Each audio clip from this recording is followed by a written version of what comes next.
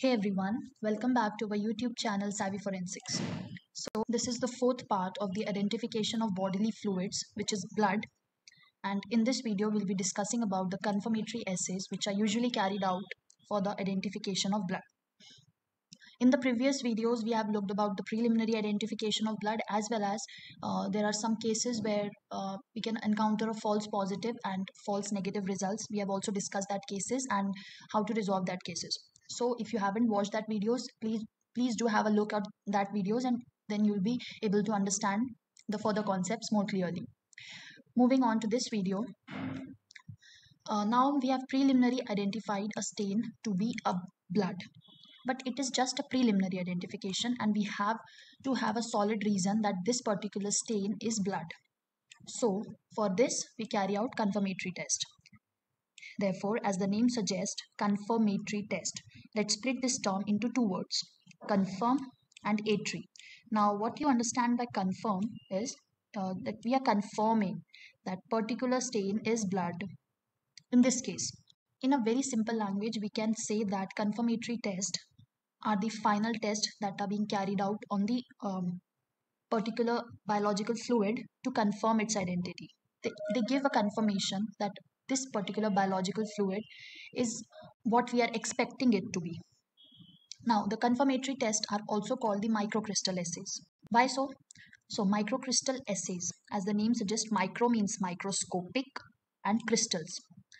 Now, the products that are obtained after carrying out these tests, they are usually crystals which are microscopic in nature. So we have to carry out the examination after putting the reagents. We have to carry out the examination under a microscope, and we have to look for the crystals. Now there are basically two types of microcrystal assays or the confirmatory test of blood. The first one is the hemochromogen crystal assay, and the second is the hematin crystal assay. Hemochromogen crystal assay is also called Takayama test. So you have to remember this name as it is very important, and many times it is asked directly in the exams, and there's a lot of confusion between the Takayama and the Tikman. You must have read completely for the exam, but you get confused during answering the objective type questions because both of these options will be given in that particular objective. So clearly remember that hemochromogen crystal assay is also called Takayama test, while the hematin crystal assay is also called Tikman test. They are basically the names of the scientists who discovered this test. So let's move further and learn about hemochromogen crystal assay. Again, let's understand the term hemo. Here, hemo means heme and chroma. Chromogen. Chroma means color. So, the product which we are getting in this test, it is a heme derivative crystal which imparts a certain color. What color it imparts? Let's learn. As already told, hemochromogen crystal test is also called the Takayama test. It was basically described in 1912 by Masao Takayama. Remember this name of the scientist. It is very important. What is usually done in the test? So the suspected blood stain, not the blood stain, the suspected blood stain, it is treated with pyridine. These are the reagents, pyridine and glucose, which is a reducing sugar. And this test is carried out in alkaline conditions to form crystals of pyridine ferroprotoporphyrin. Now if you have watched my previous videos, you must be familiar with this term. Please do let me know what is this ferroprotoporphyrin in the comment section below. So as a product, we will get pyridine ferroprotoporphyrin crystal. You can see its molecular structure here. So basically this whole structure is in the form of crystal is obtained, and these crystals are usually identified under a microscope. Let's move further. So here you can clearly understand that this is a microscopic view of the results of the microcrystal test of Takayama. You can see here that we are getting needle-shaped crystals.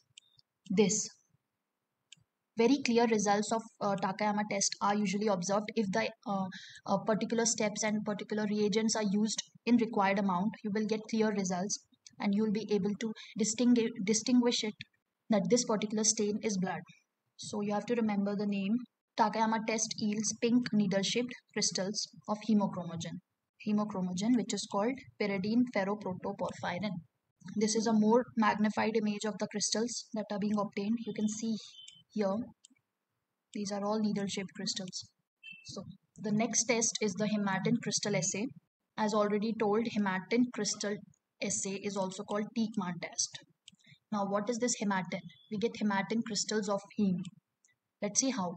So when the suspected blood specimens are treated with glacial acetic acid. Now you have to distinguish between the hemochromogen and the hematin crystal assay. Then only you will be able to remember the test. So in the differentiating order, the hemochromogen crystal tests are usually carried out in alkaline conditions, as told earlier.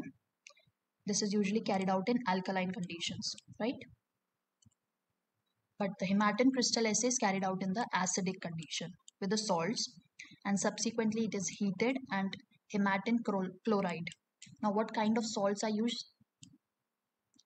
Usually potassium KBr, potassium iodide,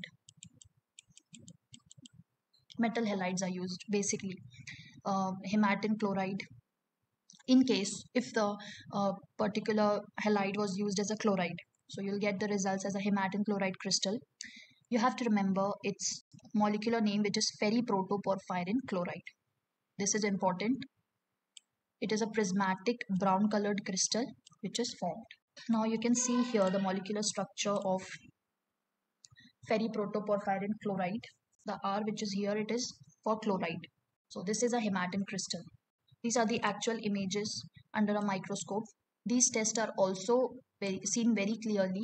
You can see brown rhombohedron crystals clearly under a microscope under 40x to 100x. In 100x it will be clearly visible. You have to remember the color also. The brown color crystals is for Takayama and the pink color crystals is for Takayama test. So this was all about this video. I hope that you all have understood the confirmatory assays of the blood. If you have any kind of doubt, you can share in the comment section below. Also, I need the answer to the asked question in the video, so please do provide me with the answers. In the next video, we'll be discussing about species identification through biological fluid, that is blood. So the next video is going to be very interesting. I want you all to please go through the video series up till now so that you can clearly understand what we are going or to learn about in the upcoming videos. I hope that you all like this video. Please share it with your friends and spread the knowledge of forensics, and subscribe to this channel for regular updates. Thank you very much for joining. Stay tuned.